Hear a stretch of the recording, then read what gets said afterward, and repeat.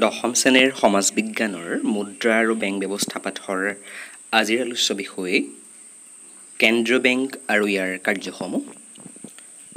এখন দেশৰ সকলো বিত্তীয় আৰু বেংকিং অনুষ্ঠানৰ শীৰ্ষস্থানত থকা অনুষ্ঠানটোৱে হৈছে কেন্দ্ৰীয় বেংক। দেশখনৰ মুদ্ৰাৰ বজাৰত প্ৰধান দলপতি হিচাপে এই বেংকে দেশৰ মুদ্ৰানীতিৰ সফল কাৰ্যকাৰিতাৰ অৰ্থে দেশত কাৰ্যনিৰ্বাহ কৰা বিভিন্ন বেংক আৰু অন্যান্য বিত্তীয় অনুষ্ঠানসমূহৰ কাম কাজৰ ওপৰত উপযুক্ত নিয়ন্ত্ৰণ আৰোপ কৰাৰ ব্যৱস্থা কৰে। এই বেংকৰ নীতি নিৰ্দেশনা অনুসৰি অন্যান্য বেংকসমূহে কাৰ্য সম্পাদন কৰিব লাগে। ছুইডেনৰ ৰিক্স বেংক বিশ্বৰ ভিতৰতে সবাতোকৈ পুৰণি কেন্দ্ৰীয় বেংক। 1656 চনত এই কেন্দ্ৰীয় বেংক স্থাপন হৈছিল। ইংলেণ্ডৰ কেন্দ্ৰীয় বেংকটোৰ নাম হৈছে বেংক অৱ ইংলেণ্ড। আমেৰিকাৰ কেন্দ্ৰীয় বেংকৰ নাম হ'ল ফেডাৰেল ৰিজাৰ্ভ ছিষ্টেম। ফ্ৰান্সৰ কেন্দ্ৰীয় বেংকৰ নাম হ'ল বেংক অৱ ফ্ৰান্স। পৃথিৱীৰ প্ৰতিখন দেশতেই প্ৰথমতে কেন্দ্ৰীয় বেংক ব্যক্তিগত খণ্ডত যৌথ মূলধনী বেংক হিচাপে প্ৰতিষ্ঠা হ'লেও সাম্প্ৰতিক কালত কেন্দ্ৰীয় বেংক হৈছে চৰকাৰৰ বিত্ত ব্যৱস্থা পৰিচালনা আৰু অৰ্থনৈতিক নীতি কাৰ্যকৰীকৰণৰ মুখ্য বেংক। এতিয়া আহিছোঁ ভাৰতৰ কেন্দ্ৰীয় বেংকলৈ। ভাৰতৰ কেন্দ্ৰীয় বেংকটোৰ নাম হ'ল ভাৰতীয় ৰিজাৰ্ভ বেংক। এই বেংক 1935 চনৰ এপ্ৰিল মাহত প্ৰতিষ্ঠা হয়। ৰিজাৰ্ভ বেংকৰ প্ৰথম গভৰ্ণৰ আছিল ছাৰ অছবৰ্ণ স্মিথ। 1949 চনত ৰিজাৰ্ভ বেংক ৰাষ্ট্ৰীয়কৰণ কৰা হয়, অৰ্থাৎ চৰকাৰীকৰণ কৰা হয়, আৰু প্ৰথম ভাৰতীয় গভৰ্ণৰ আছিল C.D. দেশমুখ। ৰিজাৰ্ভ বেংকৰ পৰিচালনা আৰু প্ৰশাসন আলোচনা কৰিলে আমি পাওঁ যে ইয়াৰ পৰিচালনাৰ ক্ষেত্ৰত এজন গভৰ্ণৰৰ লগতে 4জন ডেপুটি গভৰ্ণৰ আৰু 14জন ডাইৰেক্টৰ থাকে। বৰ্তমান ৰিজাৰ্ভ বেংকৰ গভৰ্ণৰজনৰ নাম হ'ল শক্তিকান্ত দাস। ৰিজাৰ্ভ বেংকৰ মুখ্য কাৰ্যালয় আছে মুম্বাইত। ইয়াৰ উপৰি 4টা জোনেল অফিচ মুম্বাই, কলকাতা, দিল্লী আৰু চেন্নাইত অৱস্থিত। ইয়াৰ উপৰি ৰিজাৰ্ভ বেংকৰ 19টা আঞ্চলিক কাৰ্যালয় ৰিজিয়নেল অফিচ ভাৰতবৰ্ষৰ ভিন্ন স্থানত আছে। এতিয়া আহিছোঁ কেন্দ্ৰীয় বেংকৰ কাৰ্যালয়সমূহৰ বিষয়ে আলোচনা কৰিবলৈ। প্ৰথম কাৰ্য, কেন্দ্ৰীয় বেংকে কাগজী মুদ্ৰা ছপা কৰে। কেন্দ্ৰীয় বেংকৰ এইটো একচেটীয়া অধিকাৰ। বাকী কোনো বেংকৰ এই অধিকাৰ নাই। কেন্দ্ৰীয় বেংকক কাগজী মুদ্ৰা প্ৰচলনৰ এন দায়িত্ব অৰ্পণ কৰাৰ মূল কাৰণ হ'ল সমগুণ বিশিষ্ট মুদ্ৰাৰ প্ৰচলন আৰু যোগান সম্ভৱপৰ হোৱাৰ লগতে ইয়াৰ দ্বাৰা উপযুক্ত নিয়ন্ত্ৰণ সম্ভৱপৰ হ'ব। দ্বিতীয় কাৰণ, কেন্দ্ৰীয় বেংকৰ দ্বাৰা প্ৰচলিত মুদ্ৰাই অৰ্থনীতিত বিশেষ সন্মান অৰ্জন কৰে। আৰু তৃতীয় কাৰণটো হ'ল মুদ্ৰা প্ৰচলনৰ ব্যৱস্থাৰ ওপৰত উপযুক্ত নিয়ন্ত্ৰণ প্ৰতিষ্ঠা সম্ভৱ হোৱাৰ বাবে কেন্দ্ৰীয় বেংকৰ হাতত মুদ্ৰা ছপা কৰাৰ একচেটীয়া দায়িত্ব অৰ্পণ কৰা হৈছে। দ্বিতীয় কাৰ্যটো হ'ল চৰকাৰী বেংক। কেন্দ্ৰীয় বেংকে চৰকাৰৰ বেংক হিচাপে কাৰ্যনিৰ্বাহ কৰে।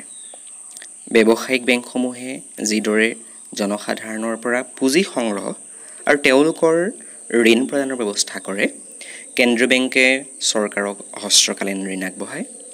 যুদ্ধৰ দৰে জৰুৰীকালীন সময়ত চৰকাৰক ঋণ আগবঢ়ায়। চৰকাৰক বৈদেশিক ঋণ পৰিশোধৰ আৰু ইয়াৰ বাবদ দিবলগীয়া সুদৰ কাৰণে বৈদেশিক মুদ্ৰাৰ যোগান ধৰাৰ দায়িত্বও কেন্দ্ৰীয় বেংকে গ্ৰহণ কৰে। কেন্দ্ৰীয় চৰকাৰৰ বাজেট ঘাটি দূৰ কৰিবলৈ ঘাটি বিত্তৰ ব্যৱস্থা কৰে। ঘাটি বিত্ত হৈছে নতুন মুদ্ৰা সৃষ্টিৰে চৰকাৰী ঘাটি দূৰ কৰাৰ বাবে কৰা সহায়। কেন্দ্ৰীয় বেংকে চৰকাৰৰ পৰামৰ্শদাতা হিচাপেও ভূমিকা পালন কৰে। চৰকাৰৰ আয় নীতি, ৰাজহ নীতি, বাণিজ্য নীতি আদিৰ বিষয়ে পৰামৰ্শ আগবঢ়ায়। চৰকাৰৰ এজেণ্ট হিচাপে এই বেংকে চৰকাৰী ঋণ সংগ্ৰহৰ বিভিন্ন ব্যৱস্থা গ্ৰহণ কৰে। কৰ কাটলৰ পৰা সংগ্ৰহ হোৱা ৰাজহ কেন্দ্ৰীয় বেংকে গ্ৰহণ কৰে। আন্তঃৰাষ্ট্ৰীয় বিত্তীয় বিষয়সমূহত চৰকাৰক প্ৰতিনিধিত্ব কৰাৰ দায়িত্ব কেন্দ্ৰীয় বেংকৰ। দেশৰ আন্তঃৰাষ্ট্ৰীয় পুঁজি পৰিচালনাৰ দায়িত্বও কেন্দ্ৰীয় বেংকে গ্ৰহণ কৰে। তৃতীয় কাৰ্য হ'ল বেংকসমূহৰ বেংক। কেন্দ্ৰীয় বেংকে দেশৰ বেংকসমূহৰ বেংক হিচাপে কাৰ্যনিৰ্বাহ কৰে। প্ৰতিটো ব্যৱসায়িক বেংকে ইয়াৰ মুঠ আমানতৰ একাংশ কেন্দ্ৰীয় বেংকত জমা ৰাখিব লগা হয়, যি বেংকসমূহৰ ওপৰত জনসাধাৰণৰ আস্থা বৃদ্ধিত সহায় কৰে। দেশৰ সকলো বেংকৰ হিচাপ নিকাচ কেন্দ্ৰীয় বেংকে পৰীক্ষা কৰে। ইয়াৰ উপৰি কেন্দ্ৰীয় বেংকে কোনো বেংকৰ আৰ্থিক সংকটৰ সময়ত বিপদৰ বন্ধু হিচাপে থাকি ঋণ প্ৰদান কৰি সেই বেংকটোক উদ্ধাৰ কৰে। সেয়েহে কেন্দ্ৰীয় বেংকক বিপদৰ অন্তিম ঋণদাতা, lander of the last resort বোলা হয়। কেন্দ্ৰীয় বেংকৰ চতুৰ্থ কাৰ্য হ'ল ঋণ নিয়ন্ত্ৰক হিচাপে কাৰ্যনিৰ্বাহ কৰা। ব্যৱসায়িক বেংকৰ ঋণ সৃষ্টিৰ ক্ষমতা অসীম। এনে ক্ষমতাৰ অপব্যৱহাৰৰ ফলত দেশৰ অৰ্থনীতিত প্ৰয়োজনতকৈ কেতিয়াবা অধিক মুদ্ৰাৰ যোগান হয় আৰু মুদ্ৰাস্ফীতিয়ে দেখা দিয়ে। গতিকে ব্যৱসায়িক বেংকৰ ঋণ সৃষ্টি ক্ষমতাৰ ওপৰত নিয়ন্ত্ৰণ ৰখাটো অতিকে গুৰুত্বপূৰ্ণ কাৰ্য।